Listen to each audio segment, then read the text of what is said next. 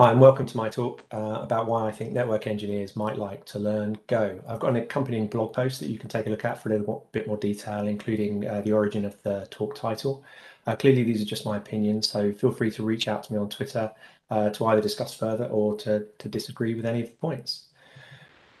So we've only got 10 minutes, so I'm not going to go into detail on this, except to say that my background with Cisco is mostly in collaboration. I've been using Go for a little while, and I'm just really here to try and convince all my colleagues to also learn Go. So first off, just in case you've not come across it before, I just want to mention what Go is. So Go is a programming language that was created by Google in 2007. And essentially, it's a modern programming language that's just designed to make it easy to build with the emphasis on simple, reliable, and efficient software. So I'm hoping to explain why I think you might like to learn Go alongside your current programming language, which is most likely going to be Python.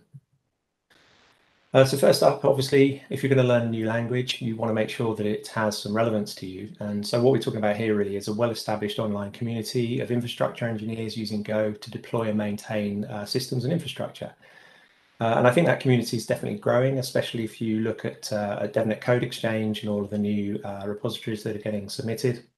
And then you can leverage that community and contribute to it, and obviously save yourself time and others whilst we all perform fairly common tasks. Now, clearly Python's the #1 language for network engineers in this space, and that takes the top spot for most top 10 languages to learn list. And I'm not expecting that to change overnight, of course, but Go is usually in those top 10 lists as well, and is becoming more and more popular. And it's probably the most accessible compiled language in those lists as well.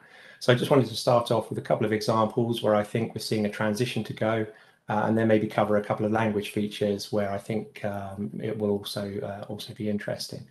So first up was this example here, which is around Nornir. So that's a pure Python automation framework.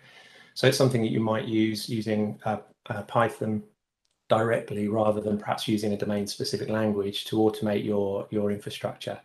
And the same people that have created Nornir have created the exact same thing, but using Go. So you can see a migration there from Python to Go by the exact same people that, as I say, that have created that and have invested their time in creating that Go version. And then next up is when we start to talk about infrastructure as code, we might use something like Ansible, for example. That's a hugely popular automation framework, and it allows you to modify your configuration over time. So you're not really 100% sure what the state of your environment is at any given time, and that's known as configuration drift. So you can imagine like a Linux server where you add packages and upgrades and patches, and it's pretty nerve-wracking when you come to the point of perhaps rebooting that server, and that's known as a snowflake server, so we want to avoid that. And I think the same thing's happening in infrastructure as code, and we can add a little bit of continuous delivery to try and help with that. But then we need something that's going to help us with those larger infrastructure projects with hybrid environments and a way to perhaps simplify the provisioning. So you may have seen Cisco working pretty closely with HashiCorp, and you may have taken a look at the likes of Terraform.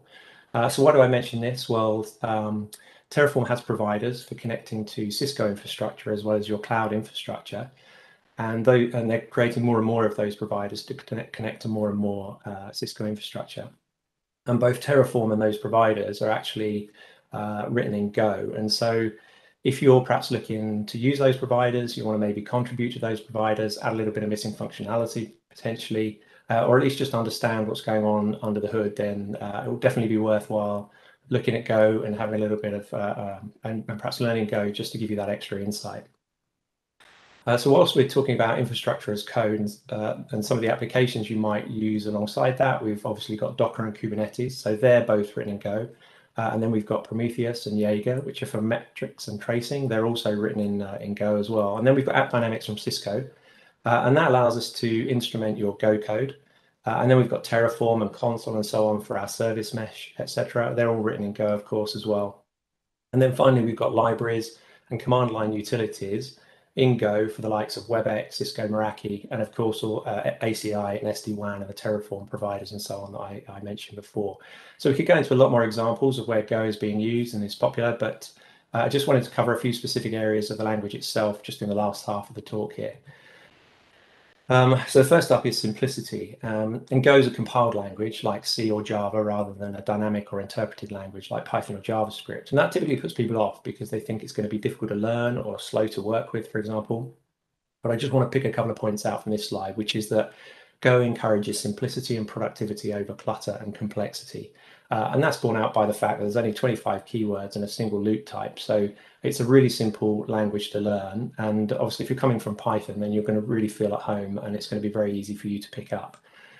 And the second area from a simplicity perspective is that Go is a garbage collected language in the same way that Java and C# are. And that really means that you don't have to manage the memory yourself. That's sort of taken care of you. So it makes it, again, a lot easier if you're learning this alongside Python. You don't have to worry about that memory management. So you're going to feel pretty comfortable with the simplicity that provides. But of course, if you read anything about garbage collection, you'll know that that comes at the expense of a certain amount of performance.